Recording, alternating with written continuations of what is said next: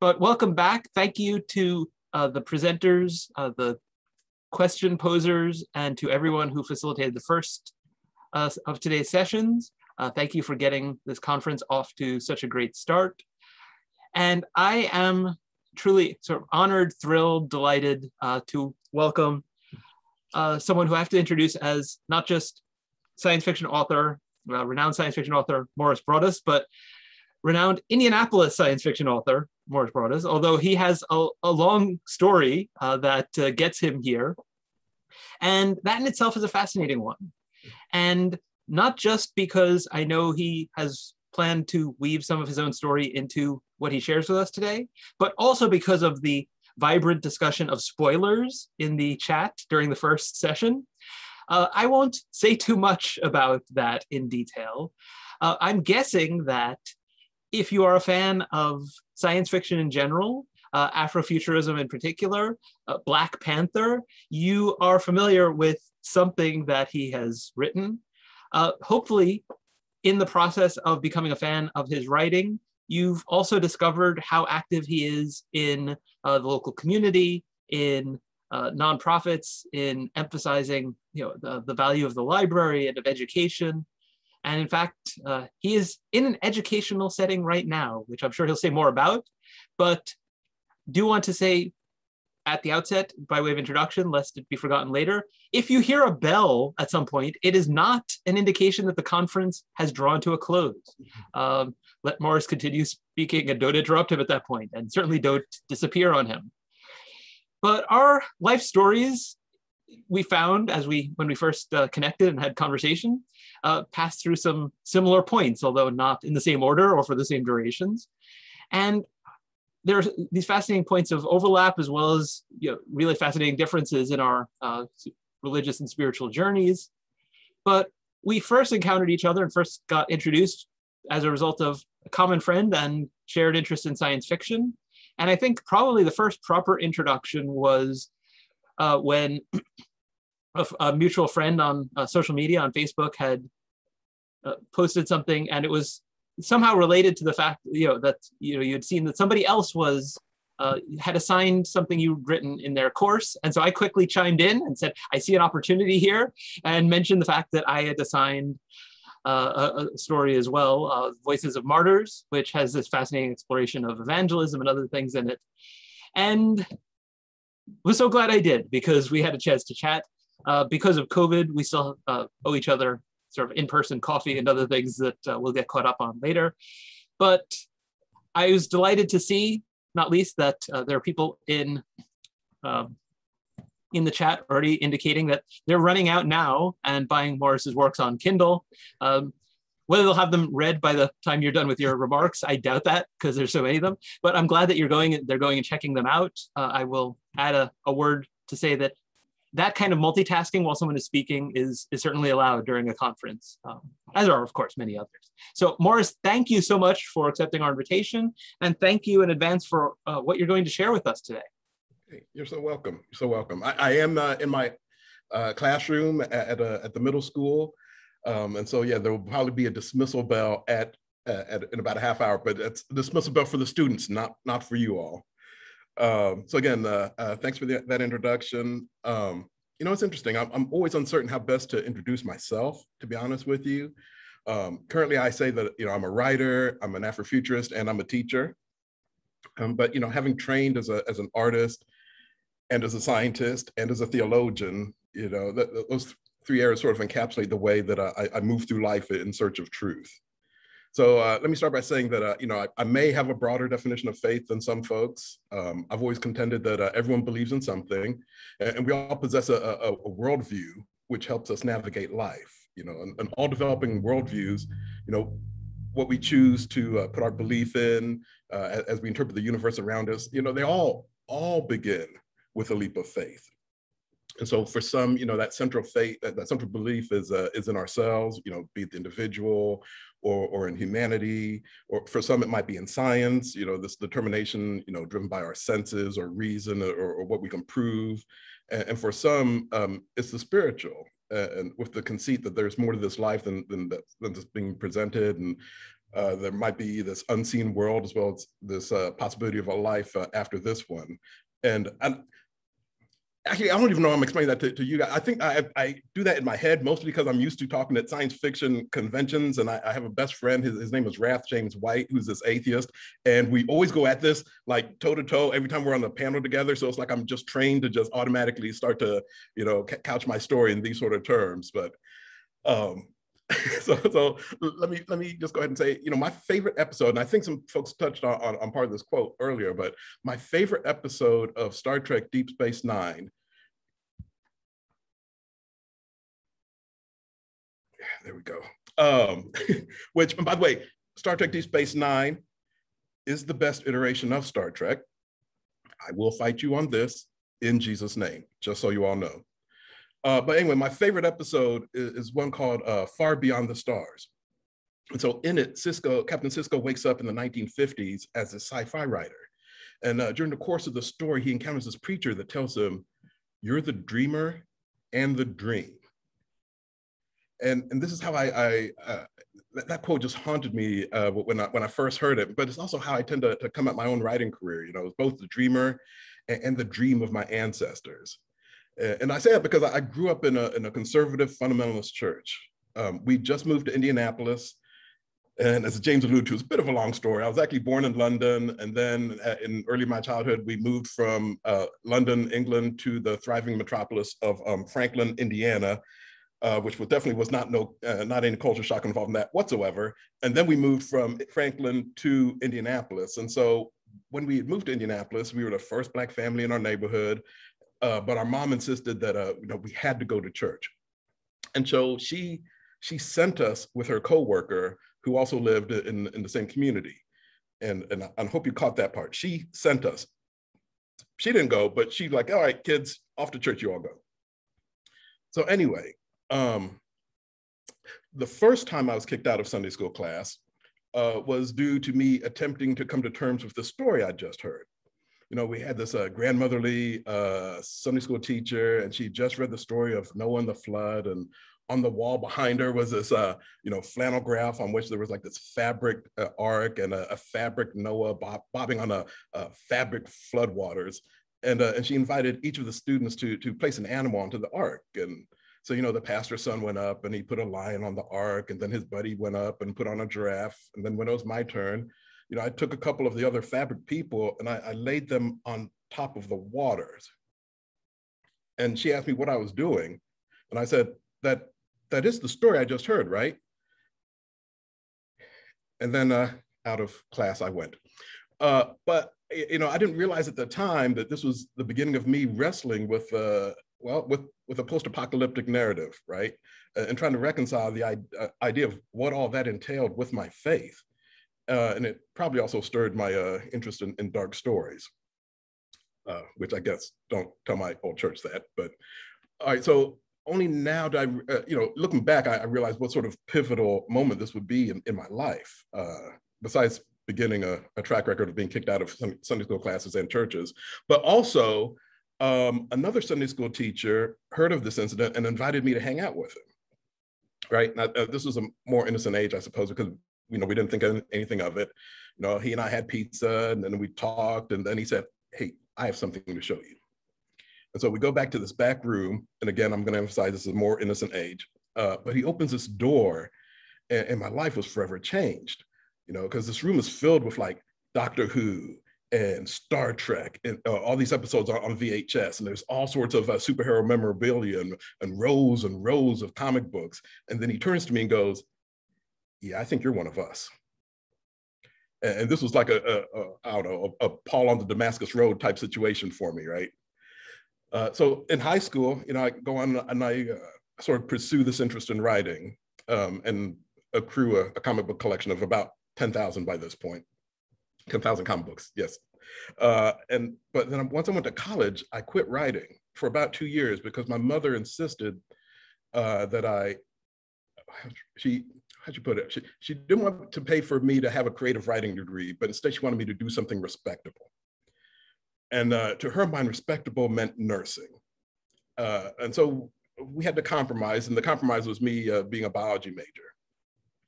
And that was fine. I pursued that for a while, but after a while, I realized I had to write. There was something in me that compelled me to pick up a pen and keep telling stories. And so all of my electives went to creative writing courses, but there was still part of me was like, I don't know if this is what I was meant to do. So in my last year of school, I took this independent study course, and in that course, you get randomly paired with a professor, and I was paired with Dr. Edwin Caspear. And when I told him my interest in writing horror stories, he asked if I'd researched them at all, and I was like, no. And then he got this weird smile on his face, right? And he informed me that, hey, by the way, I did my dissertation in Stephen King and Clive Barker. And then, yeah, that was one of those nudges, that lets me know, hey, you know what? You might be on the right path. And then under him, I went on, he encouraged me to write and enter contests, and under his tutelage, I ended up getting this honorable mention in the Asimov's Award for undergraduate writing. And actually it was for a story called Kali's Danse Macabre, which is about a man who falls in love with the goddess Kali. So I say all that, the hardest thing for a writer to do actually is to figure out their unique, authentic voice. And so while I was in high school, I imprinted on like Edgar Allan Poe. He was my go-to. By the time I got to college, it was like Stephen King and Neil Gaiman. But I was still trying to figure out who I was. I was Black, still am. I was a Christian, and spoiler, still am. But I was in the process of discovering, what do those things mean to me, both in my life and in my writing? So I had writers like Octavia Butler with her Parable of the Sower, and Walter Mosley with Futureland, and Toni Morrison with Beloved, and they were shaping my idea of what it meant to be a Black writer. But weaving my faith into this picture, that was a whole different struggle.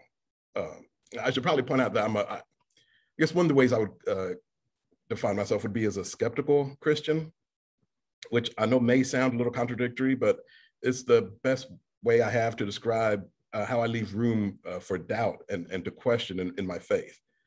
And that being said, one of the earliest decisions I had to make was whether or not I wanted to be a Christian writer or a writer who was a Christian, because that decision was actually going to set the trajectory of my career in many ways. And the church I'd grown up in, they had a contentious relationship with pop culture and art on its best day. And then when I told them, I had this interest in writing horror, where obviously my work was seen as being of the devil and glorifying evil. And so their definition of storytelling and everything meant that the only valid version of that was if it had like this redemptive art, or this proselytizing art. And I'm just like, that's not what I want to do. That's not what I want my art to be about.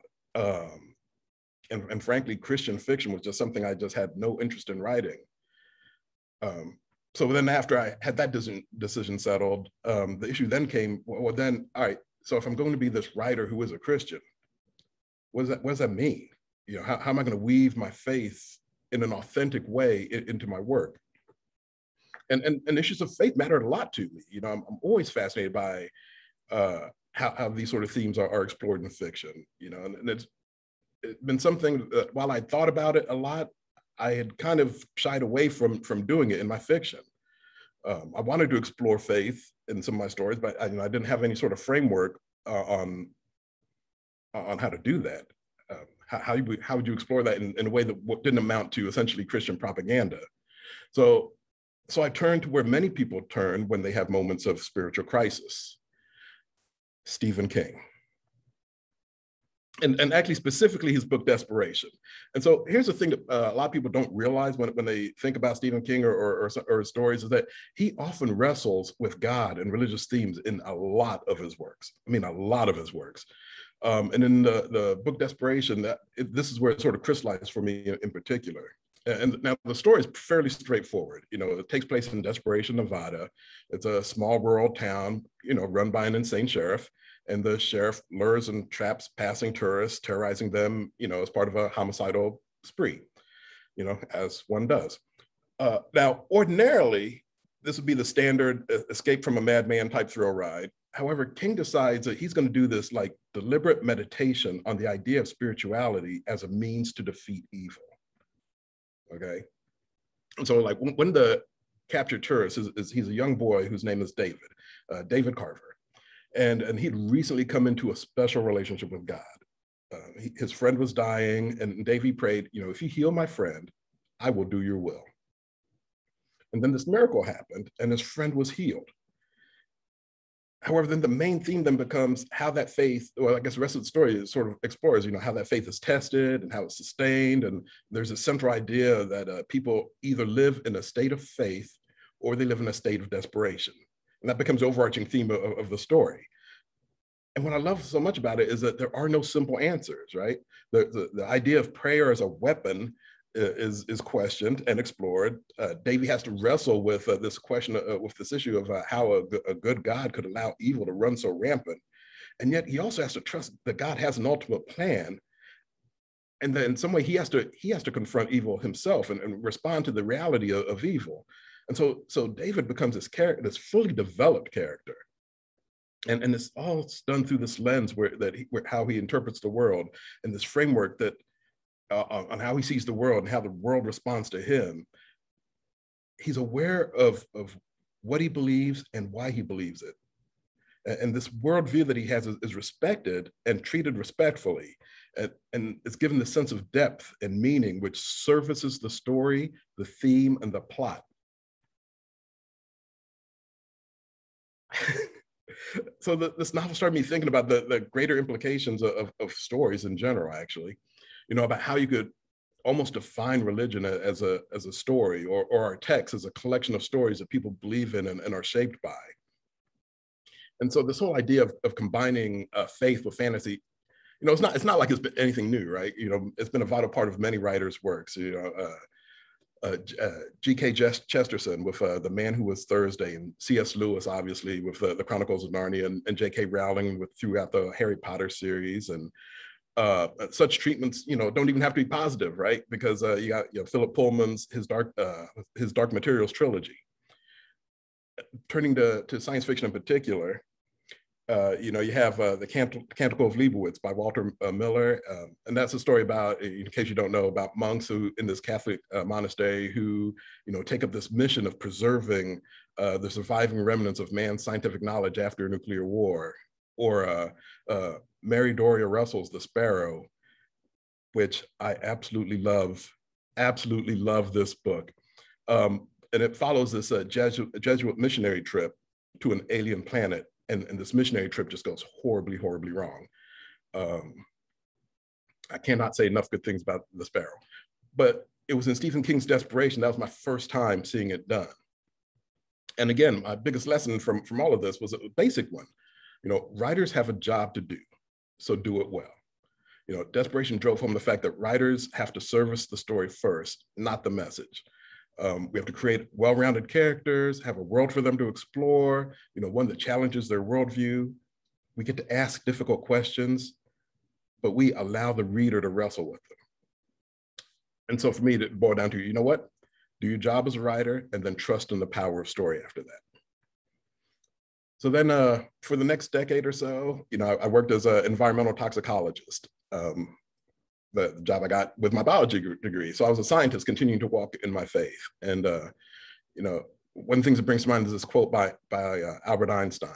And it's, "The most beautiful thing we can experience is the mysterious. It's the source of all true art and all science. He to whom this emotion is a stranger, who could no longer pause to wonder and stand wrapped in awe, is as good as dead. His eyes are closed." And I just love that, especially as part of my journey, as a scientist, wrestling with faith. But so part of my journey, obviously, is involving me exploring just many aspects and expressions of my faith. In fact, even studying a few other faiths as part of my journey, just to get my hands around this whole idea of what does faith mean. During this time, I helped plant a church, and I also made we'll call it the now regrettable branding decision to start labeling myself the sinister minister. We all have a past, just saying. But the whole time I'm using my writing as a way to wrestle with important questions, right? So what does it mean to be human?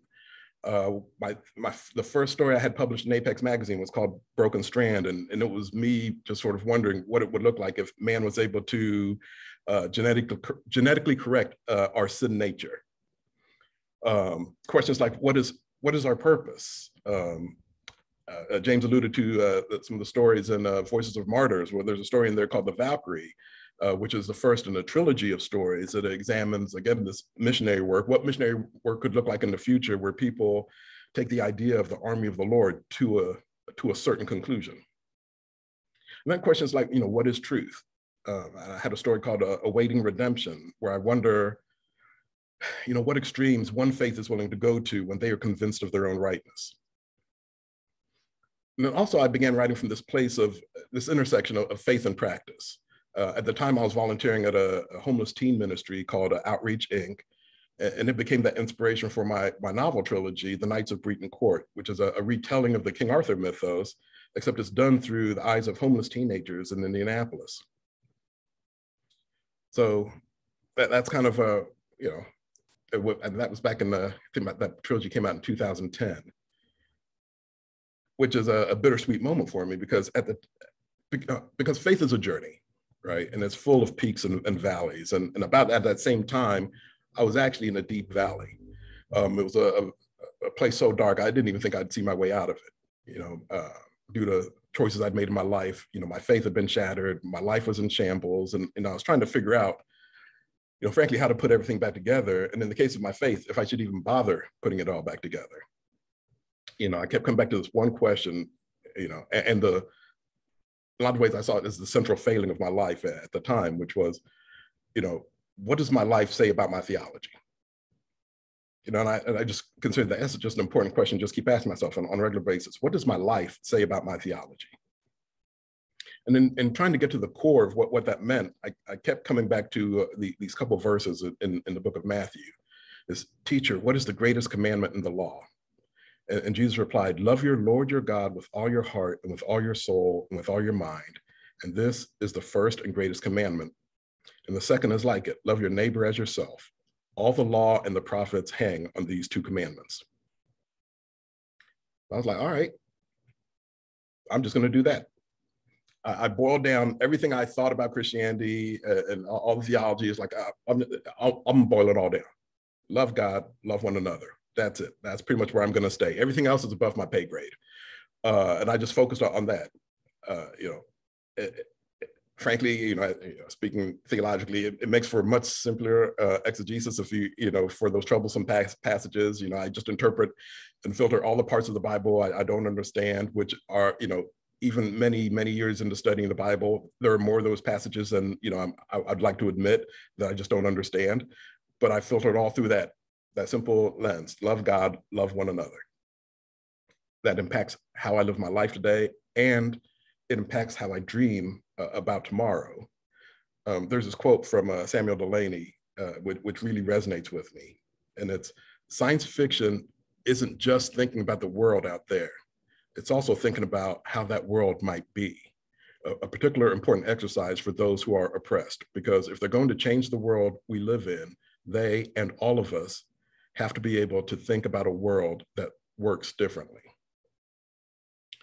James alluded to the fact, so besides being a writer and working in a middle school, I also do a lot of community organizing work at a place called the Kepra Institute.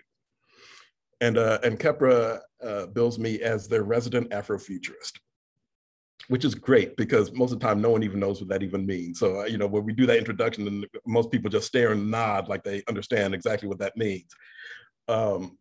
But the reality is like many organizations have futurists on staff, and those would be folks who use their vision and their skill set to consider new alternatives or be guided, find ways to just navigate current circumstances. And futurists, by definition, look for new ways to examine how our society, technology, and in the world, and sort of extrapolate and create, these blueprints and roadmaps to innovate tomorrow.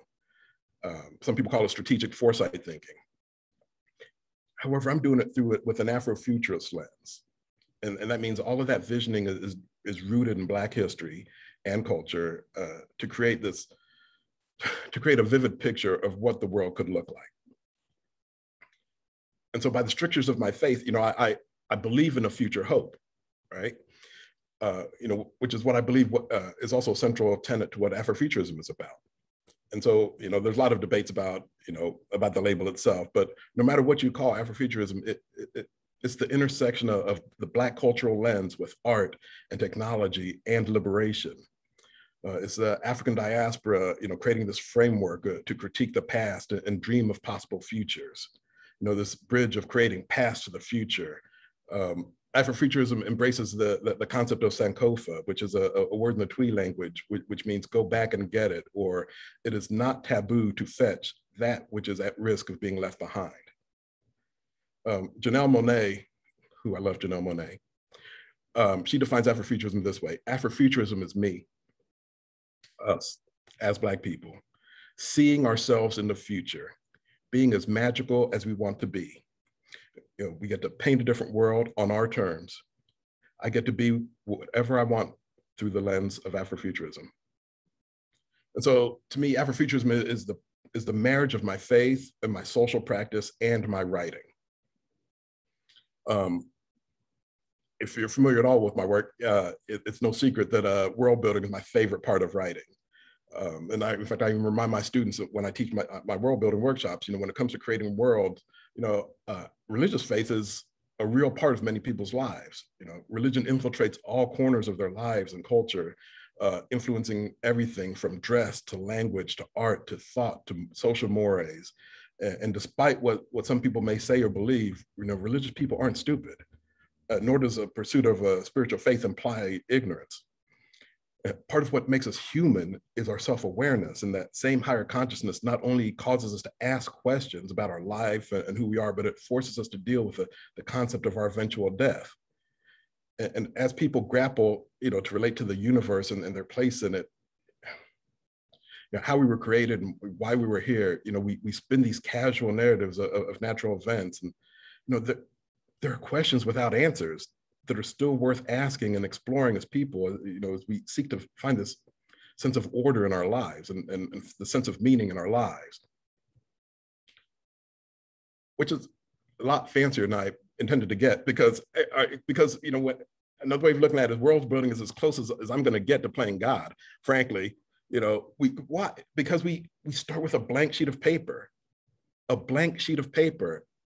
which means I can go anywhere from there. The possibilities are endless. That blank sheet of paper, I'm actually staring at one right now. That blank sheet of paper should awaken and stir our imagination. It gives us room and space to dream of who and what we could be. We get to model humanity. We get to create empathy. We get to, write all these different stories. We get to not only critique the world we live in, but we get to reimagine possible futures. And so I bring this all, tie this all back to my community organizing work, right? In any struggle to break apart systematic baggage, no matter where you find yourself or how you do it, what you're up against can loom large. And this battle can seem hopeless. And there are many, many dark nights of the soul when you lay awake wondering, what's the point? And you're tempted to give up. But there's more to life than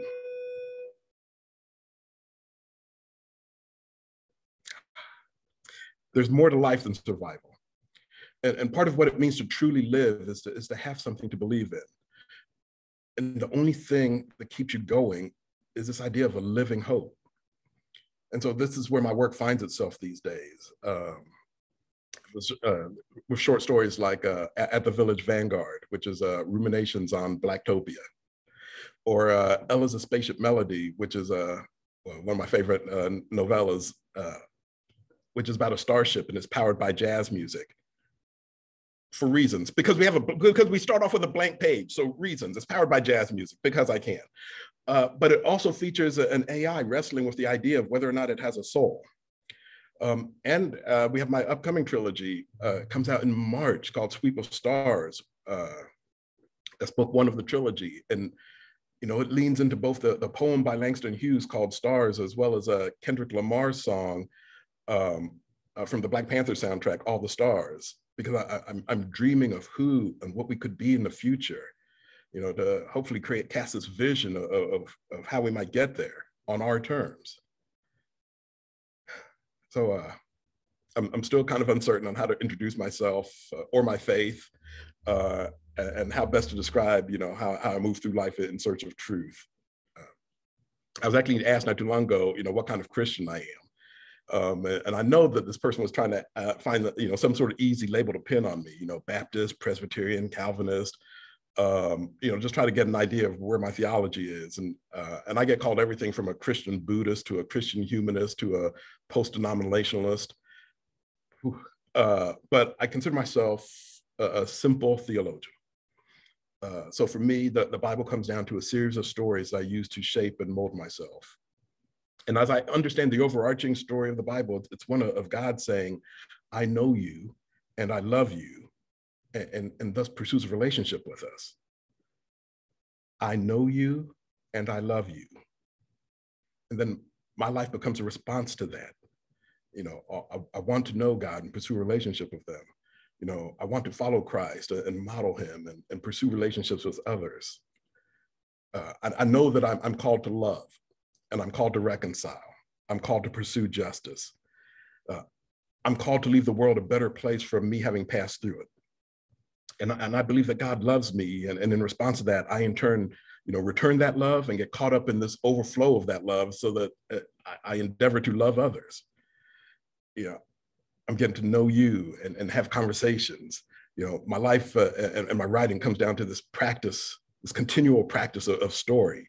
And I love hearing people's stories. It's why one of the reasons why I edited an anthology called Dark Faith, which was all about, tell me your stories about faith. I don't care what your definition of faith is, but tell me your stories of faith. I even love encountering each other as stories. Right? Bumping up against each other and connecting to each other as fellow participants and co-authors into this greater story of reconciliation and healing. And so what this boils down to, or what this looks like is, if I, and this is like for me and how I approach my life and my writing, if I don't challenge the paradigms of society, I've missed the point of my calling. If I don't challenge the social constructs about me, I've missed the point of my calling. If I don't challenge power dynamics, I've missed the point of my calling. If I don't challenge oppressive systems, I've missed the point of my calling. And if I do not love you well, I've missed the point of my calling. Simple. On the last day of Kwanzaa, the principle we celebrated is Imani, which means faith. And it means to believe with all of our heart in our people, our parents, our teachers, our leaders, and in the righteousness and victory of our struggle. And it too points to a living hope that informs and infuses us. And sometimes life is about believing in the promise of how things could be, and just as part of recognizing our humanity is realizing, what, we deserve to simply be, no matter what that looks like. And so our goal as writers and as people of faith and as committed citizens, might best be described as creating, these possible utopias, our desired future states that end up invading our present. Or it could mean, committing to this dream that's waiting to be imagined into existence. We write characters that embody new principles and ways of being and doing. We write characters that embody these new principles. We tell these stories of joy and thriving, this promised land of what people persevere towards. We cast visions and paint pictures of what could be this. In fact, this is how I define my, when I look at my middle school students, I call them, I look at each individual one of my students, and in them I see a multiverse of possibilities within each person's story. This is the continued dream of the utopia, which creates these visions of future hope. And frankly, that hope keeps us from despair, you know. But in order to create radical change, you know, we have to be able to envision it.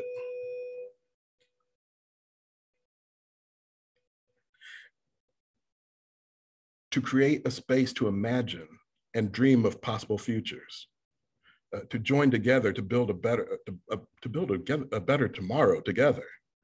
You know, imagining pathways of healing in our future, which, as author Tananarive Due, you know, what she calls us dreaming ourselves into the future is the first act of resistance.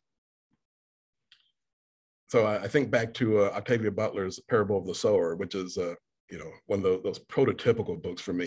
It combines issues of religion and social commentary, basically showing what faith in action looks like and what beliefs applied to community work looks like.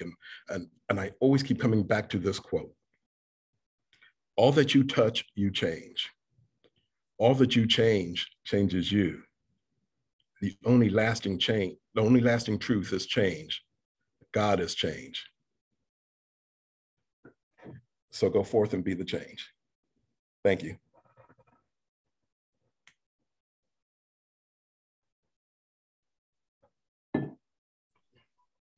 Thank you so much, Maurice, for sharing so much of your story, your vision, what it means for you to be an author in this genre, your role, and the connections between being an author and, you know, the other things you try to do and the vision that you have for the difference you want to make in the world.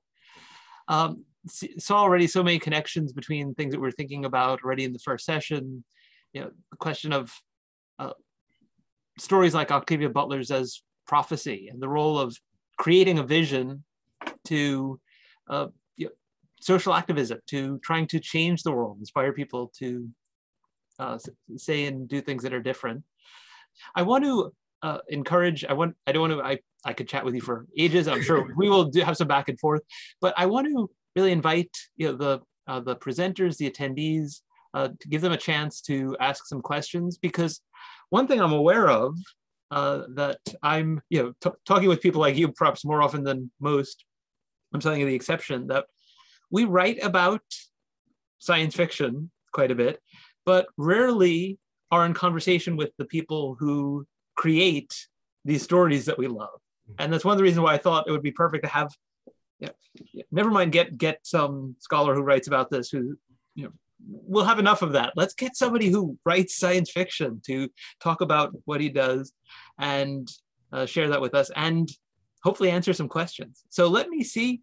I haven't seen any questions directly appear in the chat. I'm sure I can come up with one, but let me at least start by inviting.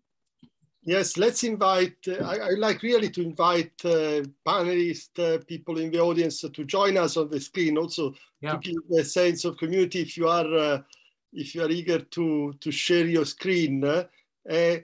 So those of you who are eager to share the screen, please raise the hand so that you can bring you on the screen. I mean, even though you are not discussing or asking questions, but please join us. Yeah. Okay. Well, we do have a question in there, so I'll let that go first. I was afraid I was going to have to turn to my notes with the things I was thinking of asking. We'll get to those later if there's time. But there's a question here, and I'm not sure whether Janaba wants to ask it in person. That would certainly be welcome. But the question is, how does world building affect the ways in which you are able to handle the reality of public school, especially in Indiana, if at all? Well, depends on what you mean by that. So I'd really love to invite the person who asked the question to expand on that a little bit, because I could come at that from several different ways, to be honest with you. I do work at a private Christian school, which means it's a whole different landscape when it comes to navigating, well, parents, which is its own thing. But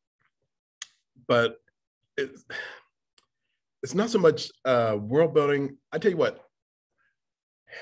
So I wrote a book. It was my first middle school book, actually. It's called The Usual Suspects. And in that book, and I need to clarify for many reasons, this book does not take place in the middle school in which I teach. Now my boss will be happy. But it features these two young Black boys in a class, because I run what's called the resource room, and I work with a lot of kids who get labeled, frankly. And so the premise of the book is whenever anything goes wrong in the school, they always round up the usual suspects, which are these students. And so this book becomes this meditation on, well, not meditation, but it becomes this, it follows this idea of like, what does it look like to try and navigate through these spaces with these labels, with all these prejudgments on you. And this is a journey that starts in middle school. Well, actually, it starts earlier than that. It's just this takes place in middle school, where I have many of my students who have to navigate or really come to terms with what it means to navigate this world with labels. And so for me, one of the things I always try to keep hammering home, and world building is it, which is we all need to own our blank pages. We all need to own our agency, and we can either live by by the rules of the world which have been built by others, or we can imagine our own world. We can imagine our own roadmaps through it. And so for me, it keeps coming back to this idea of what does it look like in this world that's been created to own your agency and to create your own pathways to navigate the world as best you can on your own terms. That we don't have to be subject to the rules of the world. Well, we don't have to be subject to the rules of oppressive systems. If we can reimagine our own pathways through it, but we have to begin by giving ourselves that room to dream about these possibilities of how it could be and what it could look like. Hopefully I answered that question. You did indeed, and it's one of those things that, bless you for doing middle school, for one thing, and it's. That is such an age group where nothing is right, because you know all the stuff, but you can't do anything with it. Right. But especially in this country, public education is such a vise of the ways in which people decide that you can and cannot do your job. And it's curious to me, especially toward what you were saying about science fiction and the way that it allows you to dream into what could be instead, and that especially for a tent maker author like you, if that is both, here's how I can think to do better in my job and in the community organizing that you do, but also that it's just a space where you can hope that it gives you a place to say, well, maybe it's not going to be terrible forever. Yeah. And if that sort of optimism that you can create, the godlikeness of world building, yeah. If that then cycles back into what you're able to do. So yes, absolutely. So for a start, so my school actually has cut my hours. I only work till about 1 o'clock. And the reason for that is they say they want to give me room to write my stories and to dream about what it looks like to do community work out of this space. And so, which I don't know if they knew what they were asking for when they did that. So, I mean, you get what you get. And so within the first couple of weeks, it was, by the way, I have this quiet goal of redefining the entire classical educational model and what that looks like. Hopefully you'll be along for the ride. And so that was in week 1. In week 2, it was, hey, the Paul Dunbar Library, the original Paul Dunbar Library actually is in our school building.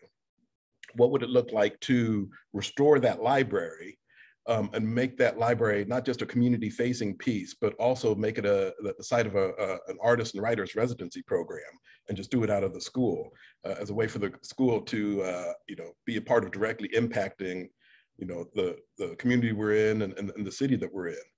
And then by week 3, I was like, well, so here's some of the programs we could run out of that space if we get that space going. So by week 4, my principal was like, and we're going to redefine your job entirely. Next year, you're just doing that. We're just releasing you to just go do that. We want you to do all that stuff. So that world building piece, yeah, I applied directly to where I am and in all the spaces I move in when at all possible.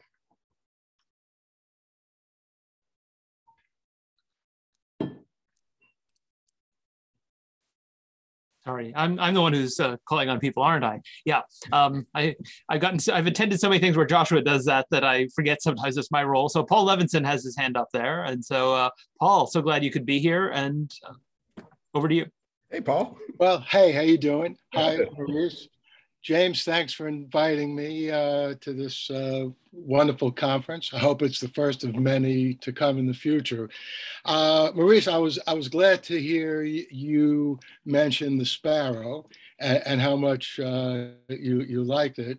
I actually had some problems with it. I'm going to be talking about that tomorrow. Okay. But the question I have for you is, I don't know if you noticed way back when it was first published, there was a review in, I think it was the Library Journal, which said, in effect, this is a wonderful novel, but don't call it science fiction because it deals with profound issues of good versus evil and philosophic discussions, and therefore don't demean it by calling it science fiction.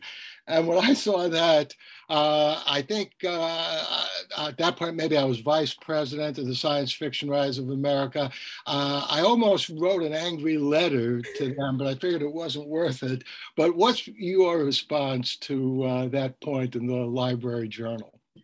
Yeah, the whole, like, that sounds like someone who completely misses the point of science fiction, right? I mean, I like science fiction is the domain of thinking about those kind of big ideas. I mean, that's like literally what we're called to do, right? We are the genre of big ideas and that idea of speculating and extrapolating. And so I'm just like, that's literally what our genre is called to do, is to wrestle with these big ideas. So yeah, that's just a person who misses the point of the genre, which I'm just like, you know what?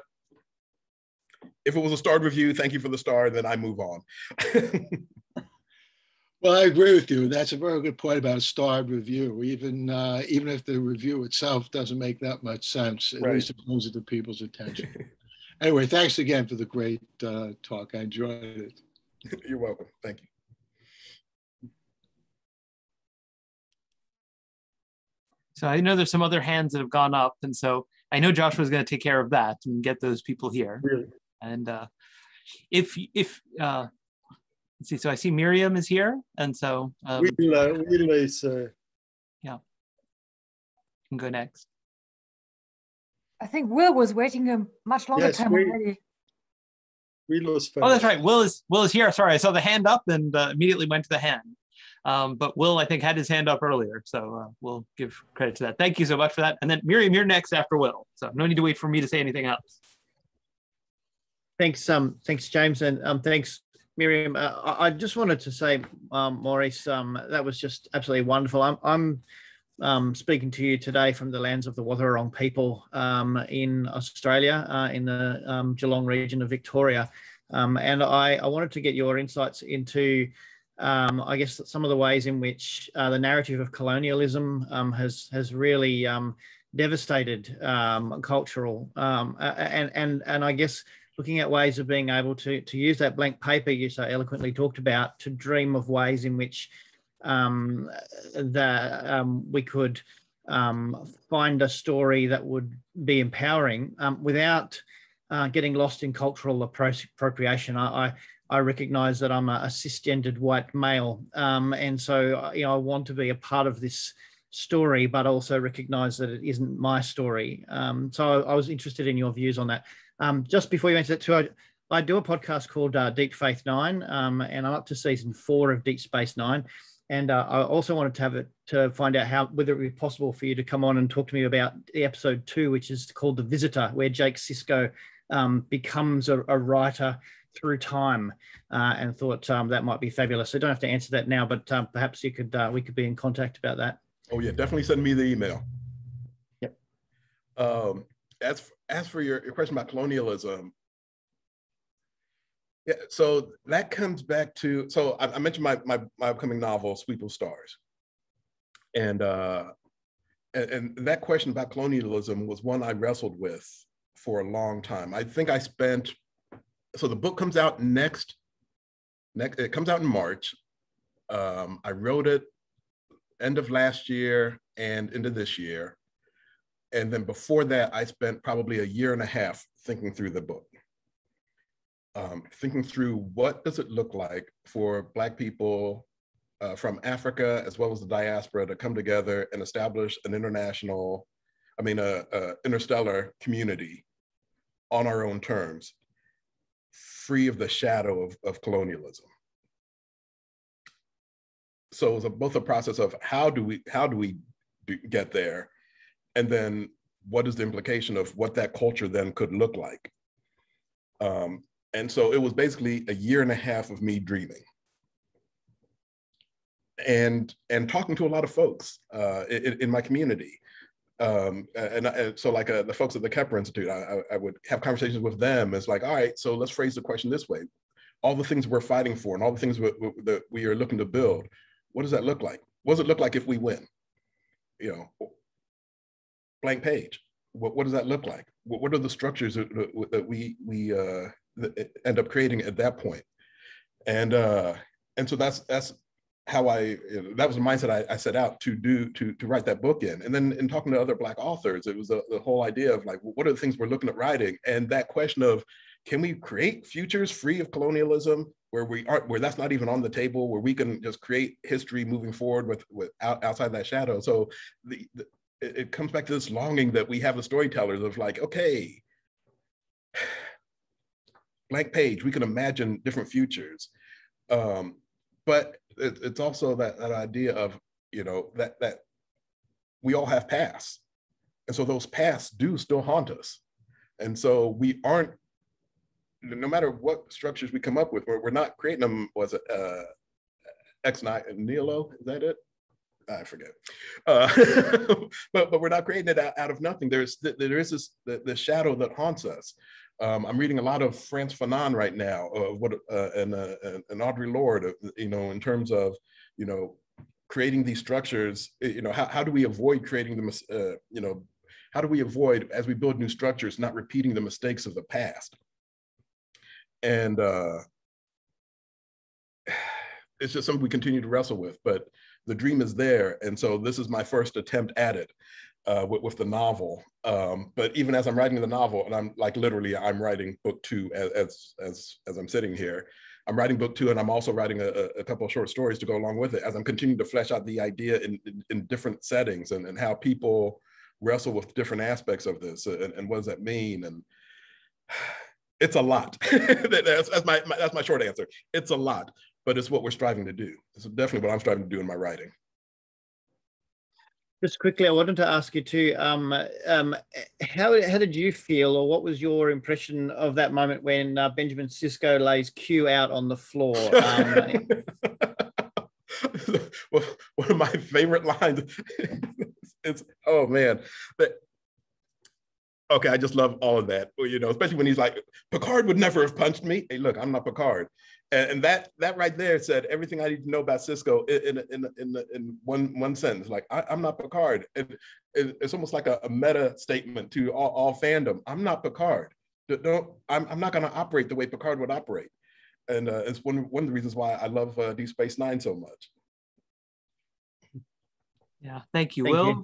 And so now we'll go to Miriam.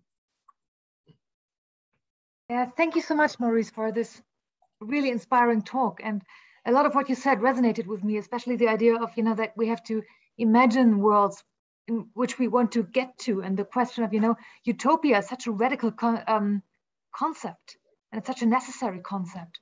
And I was just kind of thinking, on the one hand, I see all the science fiction, which is really creative, really kind of breaking barriers and really envisioning things.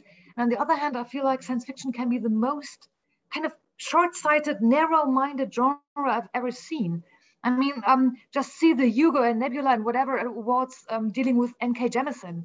Like, she's such an amazing writer, and she really challenges all my ideas of, you know, what science fiction and fantasy should look like and what I feel about humans and whatever. Yeah, she's who I want to be when I grow up. How can, yeah. And then there are people being mad that she's winning it again and again and saying that it's, you know, kind of a, I don't know, something, conspiracy. And I'm kind of wrestling with this. I mean, it's even worse in Star Wars, of course, and even Star Trek. Like, you have this really utopian and brave and, you know, questioning the structures and everything side. Then you have that side which is all like, oh no, we have to keep it exactly the way it is. And you have the whole word of God and canon and whatnot discussions. And yeah, I mean, I'm sure you have to wrestle with this. How do you deal with that? Yeah. And do you have any ideas why there is this really weird span in science fiction, especially? Yeah, well, I mean, it's the same discussions that get had when people say well, we're tired of all these woke folks interjecting their politics into our stories, you know, which is like, well, the politics have always been in stories. It's just that the politics beforehand were the politics that you supported and supported you. They were the politics of the status quo. So of course you didn't notice them or complain about them. And so now we are in, you know, now we have people who are deliberately wrestling with and challenging the status quo, which you know, I love. And one of the things I love, you know, talking about, you know, as a parent, I talk to my children, my boys all the time about what it looked like to, like, there is a world around us. There are these rules that are in place. Just know these rules weren't put in place to support us. So there are times when, guess what? We have to work around the rules. And knowing when and how to do that is an important life lesson and a continual conversation that we have in order to, like I said, own our own agency and navigate the spaces that we find ourselves in. I also, you know, I also keep in balance the whole idea of, you know, Afrofuturism versus Afro-pessimism, because, you know, we do see the post-apocalyptic novels and stories and the dystopian visions, but we have those stories for which equally challenge the status quo. Frankly, they challenge and critique the status quo, but there are lessons that are in those stories too. That they are lessons of resilience and lessons of survival and again navigating these spaces. And so, you know, I keep a lot of things in tension with one another, to be honest with you. And it's I actually like that space of tension because, you know, if I'm uncomfortable, it means I'm still thinking. So that's the way I like to operate. So I like to be in that space. Great, thank you. Well, while we're waiting to see if anyone else has questions, and I may put one of our earlier presenters on the spot if she's interested in coming into the session, because I had some connections drawing in my brain. But I'm thinking about something that I hadn't really thought about quite this way before until I realized that I'm listening to a science fiction author who is also teaching in middle school. And I don't know why I hadn't really just thought before about the fact that every single franchise has an academy, at least one, right? Yeah, Starfleet Academy, the Jedi Academy, there's an Imperial Academy, Time Lord Academy. And yet I haven't really spent a lot of time looking at that. Of course, we only get glimpses most of the time. But given that you work in middle school, right? A potentially dystopian context that could either inspire or challenge. Yes, and there are others. And if we branch out into fantasy and the things at the borderlines between them, there are still more. But many of us, right, who are presenting and involved in the conference are involved in higher education. Whether it's less or more dystopian, we can discuss that if there's interest. But I'm really interested to hear whether being a science fiction author and directly involved in teaching has given you any thoughts on the depiction of education in science fiction, or the absence of a powerful vision that might inspire us to do something different. So remember, a year and a half I spent in conversation,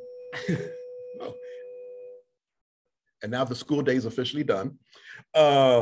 But a year and a half I spent it in conversation with folks, and in this in the universe I created, there's a place called the Thamai Academy in my own world.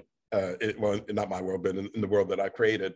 And it's through that academy that helps shape the stories and the culture itself. You know, it's what creates and generates the stories that reinforce the culture. And so, but even then, thinking through, you know, like I said, I've written a lot of short stories, and so in this world too, and so I wrote a lot of short stories that, you know, talk about the development of this academy, and and how it's rooted in community, how it starts in community, because we have like, in fact, even at the Kepler Institute, we have our own internal library. That's this collection of books that we, folks in the neighborhood can just come and read and study in these spaces. Collections of, this is a book collection that, the library doesn't even have, our city library doesn't have access to. I mean, it's a pretty curated collection of books, which is great because people just don't think that, hey, in this, quote unquote, troubled neighborhood, there is a library at the center of the neighborhood. A library which which educates people outside of the educational system, because a lot of us, the educational system has given up on. And so people find themselves in the community coming back to this neighborhood resource of books and studying on their own terms and studying within community. So we have like these neighborhood book studies and book discussions. And it's just watching this in play where I start thinking through, well, this is how education could work, because the educational model we have is broken. I can see that with my students. I see that with how my 6th graders love reading, and then by 8th grade, they don't want to pick up a book anymore.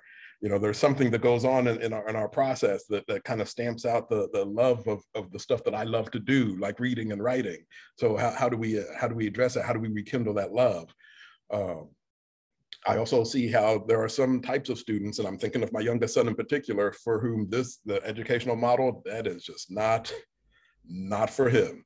The system was just not, the system was, so the way I look at it in terms of like me parenting, for example, I have 2 boys, and my oldest son, he loves to learn your rules.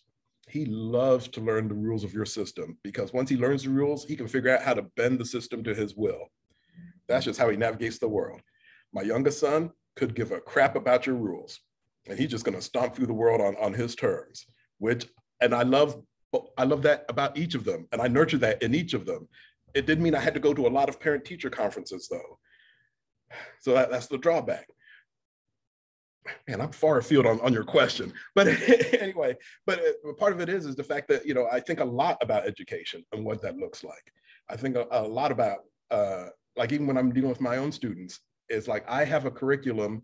We have 250 students that come to our school, which means, frankly, I have 250 curricula in place, because I have to deal with each of these students on their own terms based on who they are and how they're coming at the universe. And that's how I do education, which is why I tend to get a lot of troubled students sent to me, because they're like, all right, go see Mr. Broaddus. And so I end up walking one-on-one with students, which not a lot of school systems have that built in, where they can allow people to just walk one-on-one with students and help them through their day, or help them through their coursework, or help them come at the world, frankly. But yeah, it's something that is near and dear to my heart, and I think a lot about, and I build it into a lot of my worlds, moving forward. So.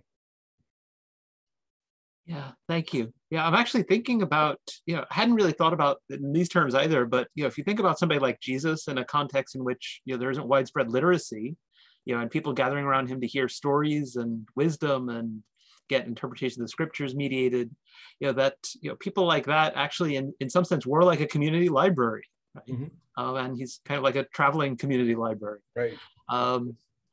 Yeah, I'm gonna have to let that thought sit with me and see what happens. I'm doing the same thing. I'm just like thinking through a lot of this. Yeah, it's like jot down frantic notes and hope that later I can make sense of them, and the thoughts are still meaningful.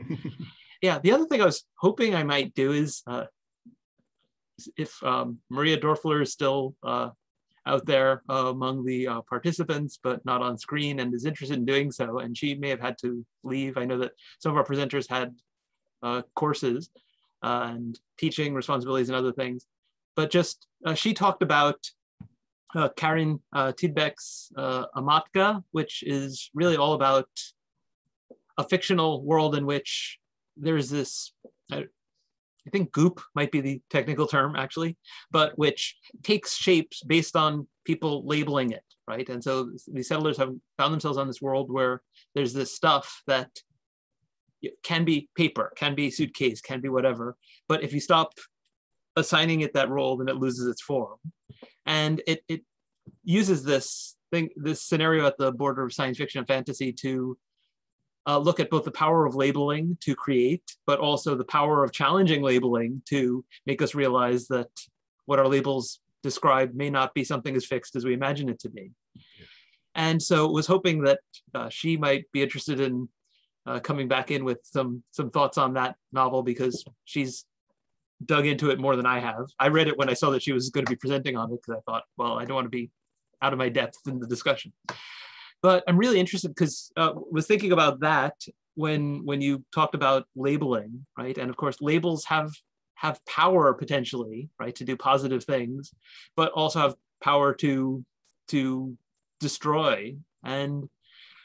And for all the emphasis in traditions like Taoism on the limitations of language to describe and to do justice to the world, we can't seem to do without them. You know? And so I guess the question is, you know, how do sci-fi and education together, you know, allow us to come up with new labels, right? Labels that may never existed before and find them, challenge labels that do harm and things of that sort. Right.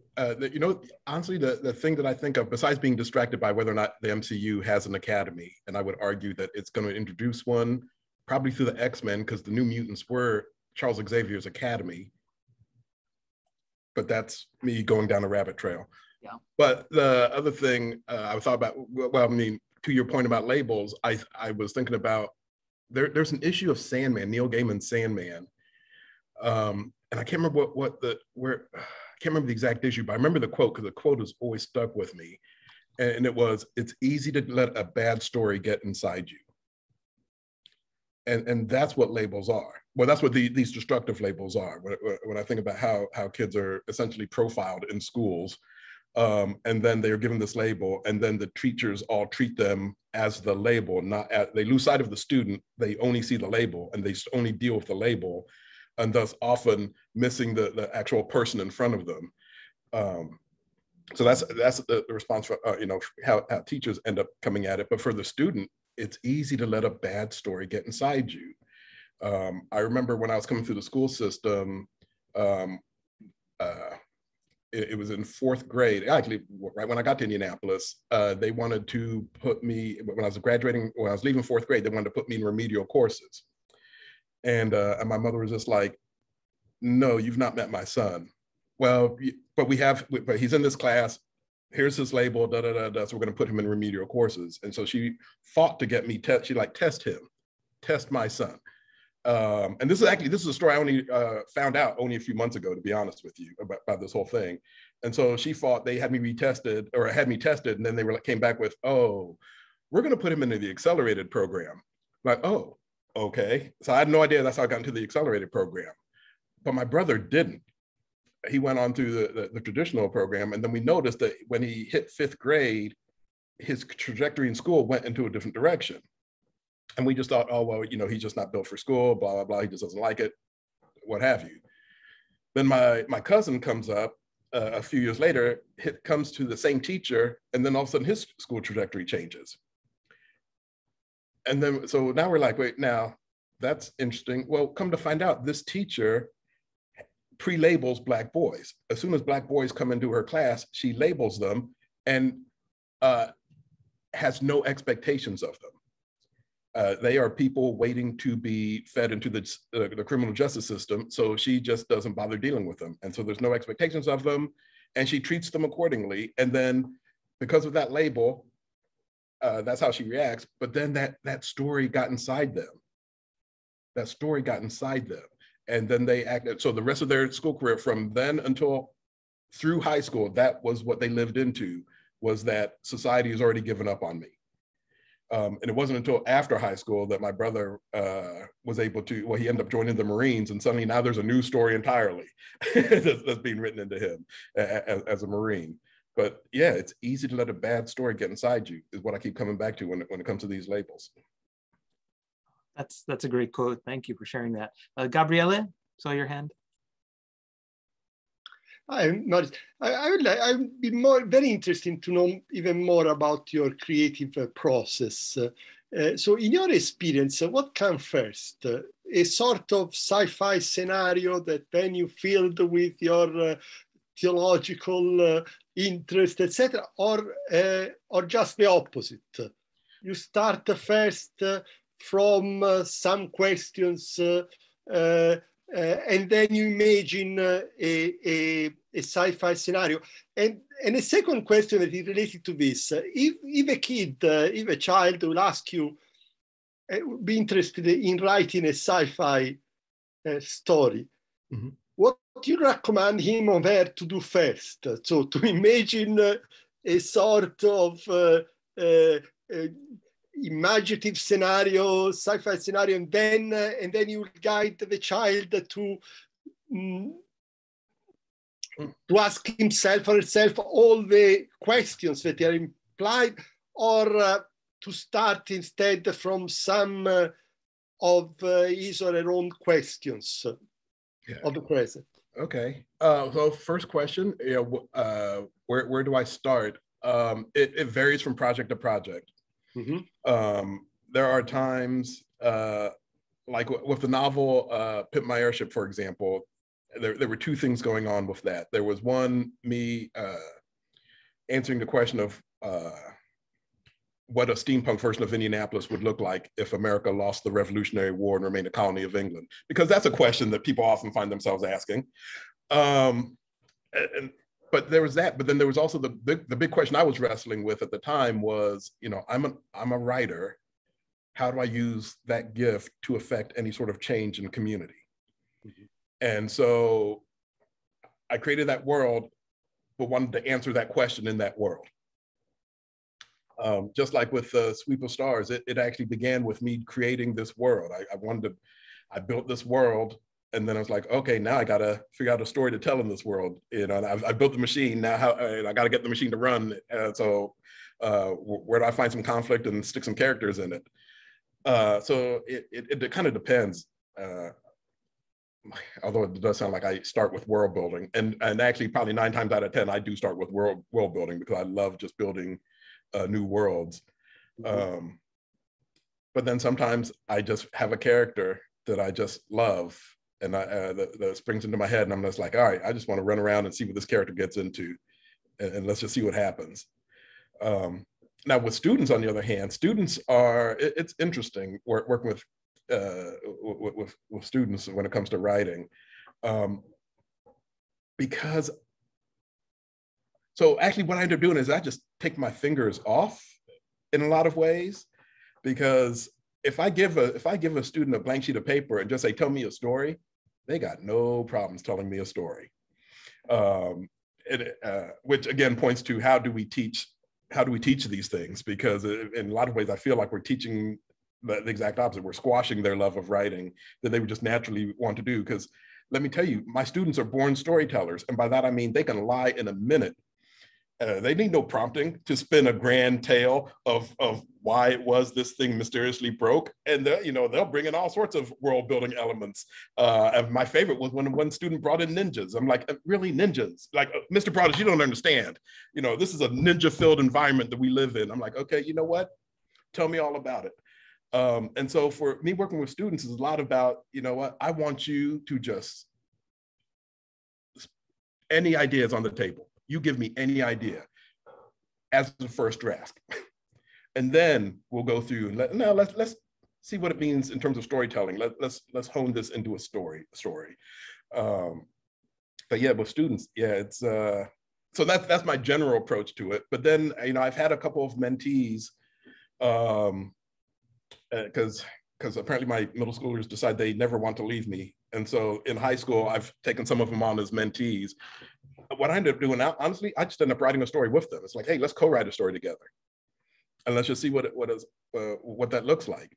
And because I know, because like I said, there comes a point where the system itself has taught them all sorts of not very good things about how to write stories. So I'm like, no, that's how school tells you how to write a story. I write stories based on my need to get paid for things. So that's a whole different way I come at stories. So let's do this. And so we'll write stories together. And we'll do that, me one-on-one with somebody, or even in a small group. Hey, let's create a story together, so that we just work through it together, so they can see what the process looks like. Because the process is always, always messy. I never know where it's going to go, but that's part of the fun of it for me. And so we'll just turn it into a bit of a game and let's just have fun, which is why I try to keep coming back to, I enjoy this. This is what I love to do. And, so a lot of me teaching is just sharing my joy of what I love to do. Thank you. Miriam, saw your hand there.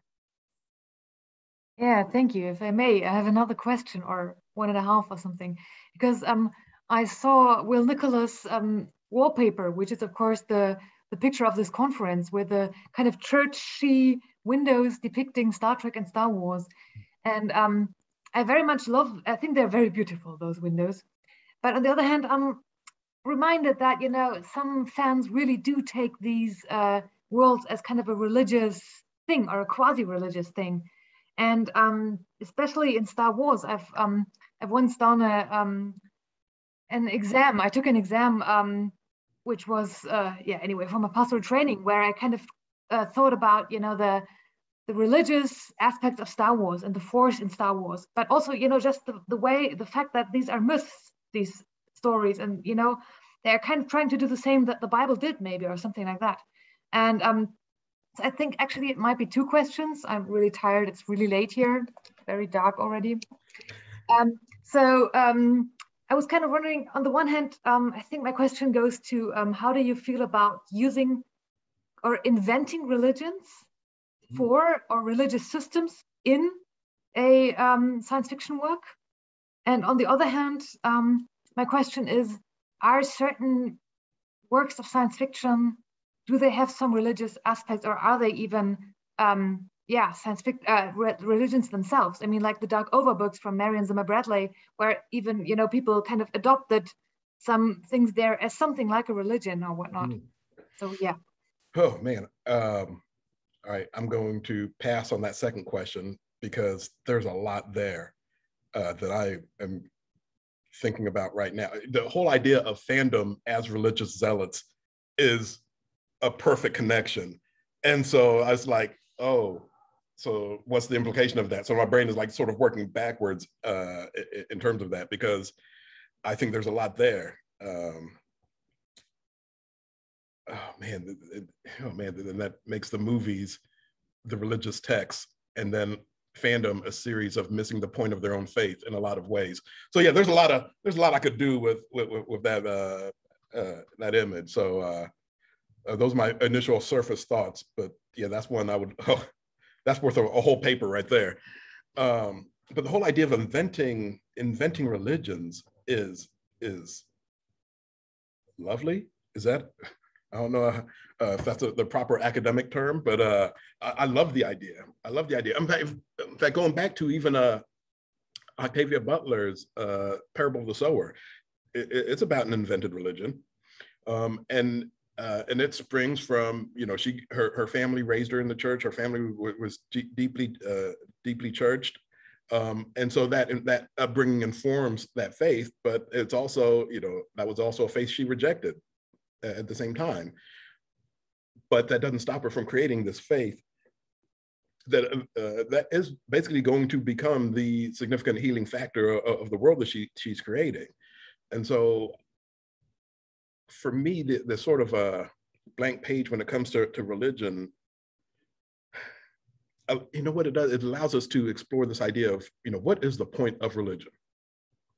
What is the point of our faith?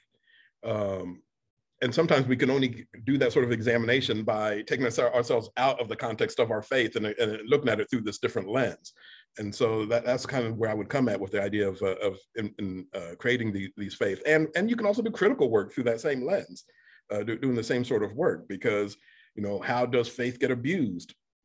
That's also something worthy of examination, frankly.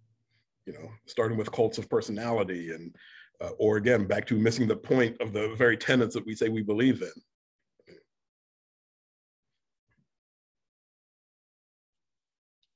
Okay, well, we're getting close to the end of time here. And so if there aren't any other questions, and I don't think there are, this is probably... Is there one? There's one more? Okay. My background might be so colorfully dynamic that you're missing, can't see my hand, but that's okay. Sorry. I just wanted to push. I mean, I felt the complexity and discomfort of the whole question about narrative and religious creation of religious tradition. But I mean, I've been listening to the podcast by Christianity Today called the Rise and Fall of Mars Hill, and there's a whole dynamic in that actually talks about the way in which a fictional narrative can be generated within a real circumstance, and that leaves entire communities open to a real sense of abuse. So I guess I just wanted to push a bit further on that and say, well, what happens when we can't work out who is the dream and who is the dreamer? Yeah. No, I've been reading articles on that same thing, and it's one of those things which is just honestly just in some way just too painful to watch, especially because that was the era I was really deeply involved in ministry work and church planting work. I was in that era. And then watching the churches I was a part of just be so caught up in that. And then me wondering if I was in the twilight zone, honestly, I'm just like, nothing about what's going on feels right. Is it me? And, just feeling lost in that, which was one of the reasons why I ended up leaving the church. I was just like, something about this is all just off, and I don't know if it's me. And so I ended up dropping out because of that.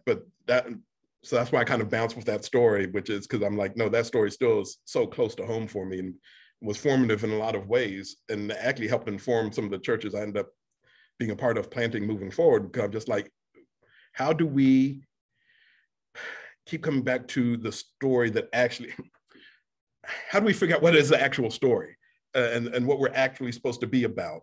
And that's not a static that's not a static thing. It's not like, oh, okay, we found it and now we're done. No, we have to keep coming back to that story. I think that is the power of ritual, is to remind us of what our original story is, and to keep, to guide us back to that true north. Because it's easy to have mission drift. It's easy to fall into cults of personality. It's easy to get caught up in one aspect of theology and then suddenly find yourself completely lost, down the road. So thank you for that. Thank you for pushing that.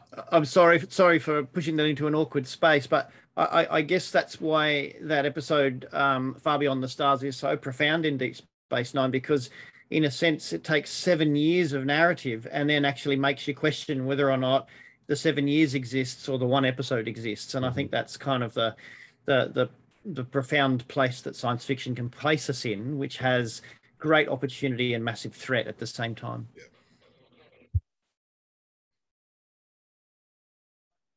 Okay, well, I'll stop typing my comment then and say it, since I'm going to also draw things to a close, but was going to say that for those who mention their own publications and things like that that come up, feel free to drop a link to those on like Google Drive or Dropbox if you have a way of sharing that way, and then share those with everyone if they come up in conversation with everyone and you're willing to do that. If not, then you can share them with a few people, right? And if that's not working, then there are other ways that you can get them to me and I can pass them along. So it depends whether one wants to get them to everyone, to presenters, to an individual. But if there's anything I can do to help with that, one great thing that sometimes happens at conferences is that things get shared. And one great thing that contributes to a utopian future in which we kill fewer trees is that we can sometimes just pass along a link to digital versions of things. So thank you. This has been a great first day. We are not done with the conference yet, although we are wrapping things up for today. And it is remarkable, given that we are a group of people who work in education, that we did not go over our time or past bells or have to be dragged off of the floor, but are wrapping things up with a few minutes to spare. That's always nice. And of course, it has been a long day, and for some, it's really late or really early. And so we're looking forward to everyone being back tomorrow. The last thing I want to say, other than thanking all of today's presenters, and especially Maurice for his for a wonderful keynote and for just being available to talk with us about being an author and what science fiction and fantasy and Afrofuturism and all these different related genres that we write about and think about and enjoy and consume mean to you, and to bring your own theological education and perspective to bear on some of the things that we're talking about and some of the things that you read about as well as what you write. Tomorrow morning or afternoon or evening, depending on where you are, precisely at noon for those who are in Eastern Standard Time, we will start off with an introduction and recap. This is something that's become sort of a par for the course element in Enoch seminar meetings. And it's a wonderful feature there. It's never just, oh, here's what we did yesterday in case you missed it, although we will provide that for those who missed it. And so do tell people who had to leave early that, or had to arrive late, that they have a second chance at a brief summary. But we really do talk about what happened the day before. And oftentimes, after having had a chance to reflect on it, when we recap, we really are thinking about the significance and the connections and things like that. And so in the past, we found that those times are really rewarding. That said, as you've already realized, if the conversation is enough and people are tired, we will give you a break and then come back and reconvene at the next scheduled start time. So any other announcements, either from Joshua or from anyone else?